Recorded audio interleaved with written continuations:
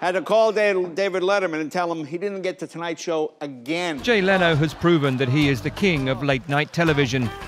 The Tonight Show with Jay Leno has demolished the competition this year, becoming the top-rated hour in late night.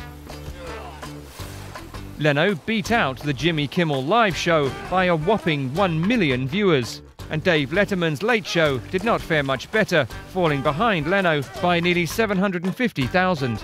NBC dominated the late-night space with both Tonight Show and Late Night with Jimmy Fallon, beating their CBS competitors by huge margins.